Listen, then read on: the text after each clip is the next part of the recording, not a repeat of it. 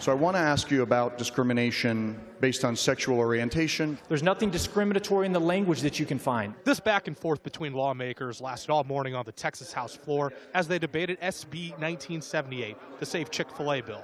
The bill would stop local governments from retaliating against anyone for their support for religious organizations. The government cannot penalize you for the actions you take or for the affiliations you have. This debate comes after San Antonio City Council blocked Chick-fil-A from opening in their airport because of their charitable contributions to organizations with anti-LGBT histories. And that's important, members. Opponents of this bill say this will lead to businesses discriminating against the LGBT community. In reality, it would provide a segue for individuals looking to circumvent the rules of law in the name of religion. It sends a message to the rest of the country that Texas isn't living up to its name. Texas translates to friendly, and this is far from friendly. Originally, the bill had language protecting people's beliefs in marriage, but that was dropped before passing the Senate last week.